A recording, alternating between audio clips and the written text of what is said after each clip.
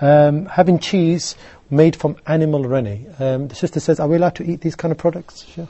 This is a question which our earlier predecessors dealt with, and the earlier scholars as well have two different opinions. The opinion of the vast majority of the Muslim jurists, al-fuqaha, Malik or Shafi'i, and one opinion with Imam Ahmad, they said that rennet, which is in Arabic known as al-infaha, that is a substance or an enzyme, a yellowish one that's taken from a sac that is in the abdomen of the animal.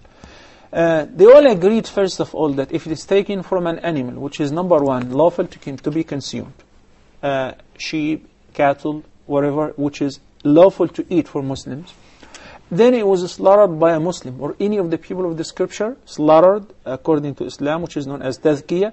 In this case, it is perfectly fine to use this to manufacture cheese. Basically, the rennet, whenever it's put and mixed with milk, it transforms the milk into cheese, different types of cheese. So they said it will be allowed and permissible in this condition. There is a general consensus with this regard.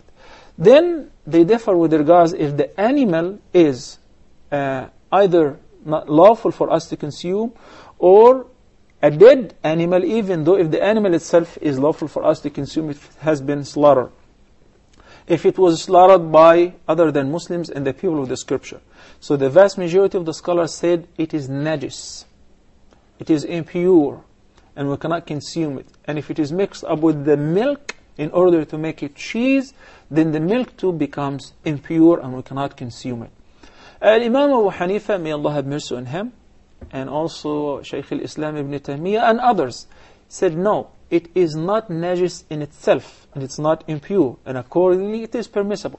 They both relied on sources of indications from the companions of the Prophet ﷺ.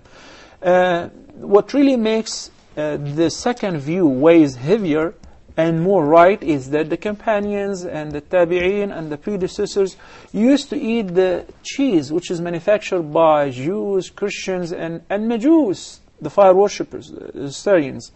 So they said since they used to eat it, that means, and they know that for the fire worshippers especially, that they are not Ahlul Kitab. So we're not allowed to eat their dhabiha even if they slaughter it.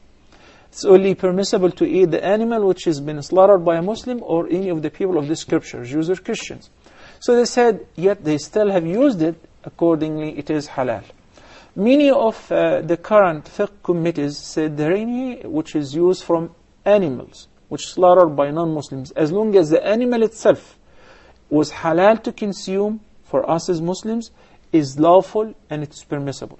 Recently, as I was discussing a few years back with the scientists and people are in charge for nutrition and so on, they said nowadays they don't use it from the animal sources. Rather, the enzymes are being created and manufactured chemically at the lab. So you don't have to worry about that.